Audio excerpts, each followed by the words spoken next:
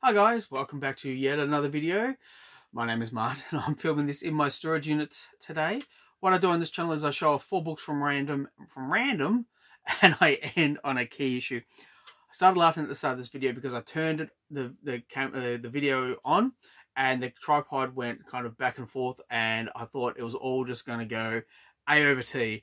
And thankfully it did not. It stayed in place. So I have the 4 issues here in front of me, so let's kick it off. The first one I want to show off is Amazing Spider-Man issue 356. It's just at the start of Mark Bagley's run on the series, and it's the time when I started reading Amazing Spider-Man and when I fell in love with the character, when I fell in love with the medium of comic books. This series this series and Fantastic Four, they showed me what you could do with the medium of comic books, where you could tell action-packed, fun, adventure stories, and you could also incorporate slice of life, soap opera type drama, and I think particularly in the 90s, like when Image started, especially. The guys at Image would concentrate purely on the action, so the splash pages, the big muscles, the girls with the big boobs and the big butts, and you knew what you were getting with that kind of book. Where you have the stuff at Marvel right now, which is all kind of slice of life. So they've done away with the action, they've done away with the big muscles, and kind of both genres do a disservice to each other, because you need to have a 50-50 split of drama and action to keep things moving, to keep things interesting, and to kind of show off that you're not just a one-trick pony in terms of writing these comic books. Nice artwork though. Now, what I was just talking about with the slice of life, this is where I think Marvel are kind of going wrong. It's Mr. and Mrs. X issue 6, and it's a Dodson cover, Terry Dodson cover. It's written by Kelly Thompson, and I picked this up as part of like a big bulk purchase, and I wanted to like it because the cover really kind of captured my interest. But then when I read it, I just said, this is not for me. I am not the demographic for this series. And I don't want to say this is crap, because it isn't. It's just that it's not for me, and that is purely okay. For me, it's a mixture of this, and it's a mixture of action.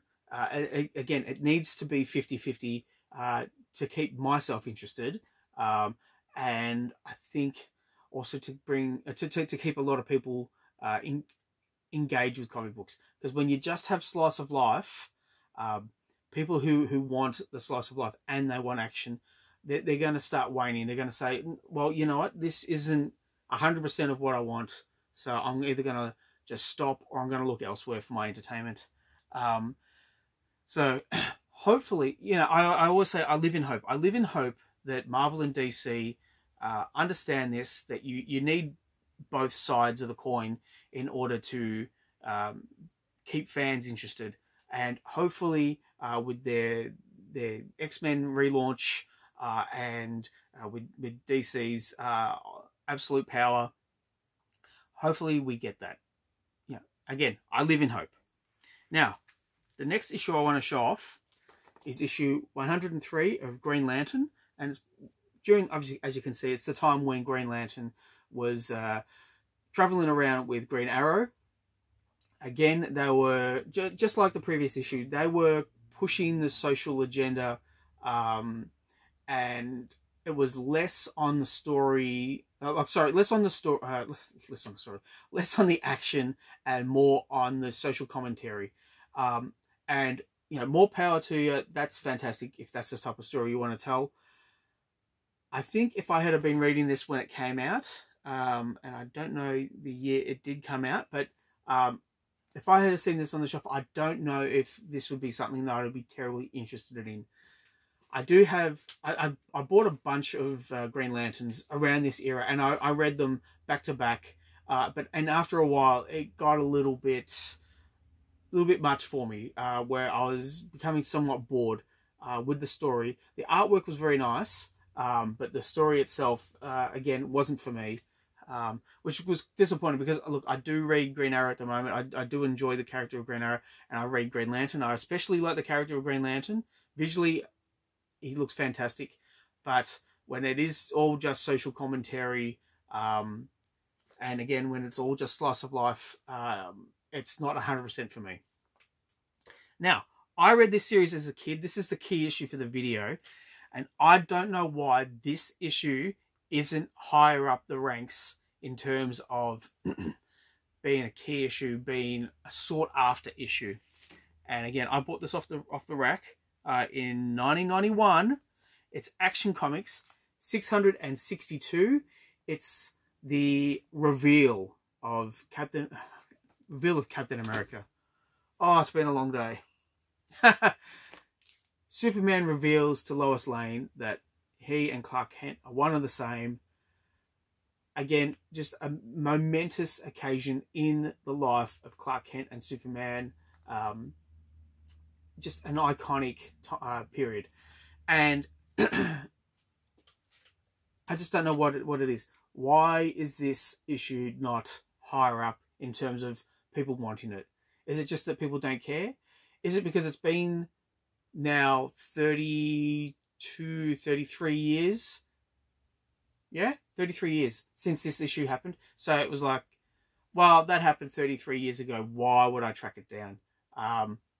For me, though, and maybe because I lived through this period, for me, this is a major issue, and a fantastic issue. Very well done. There was a sense of foreboding, a sense of danger, and a sense of urgency that Clark felt the need to reveal to him, to Lois, who he was. And it opened up the floodgates for the type of stories that DC could tell with Lois and Clark. I really enjoyed it. Let me know what you think in the comments down below. Do you have this issue? Do you have it in such high regard that I do? Because yeah, for me, it's certainly up there. I'll be very interested to know what you think. Thank you for sticking with me, and hopefully I will catch you at the next one. Bye, guys.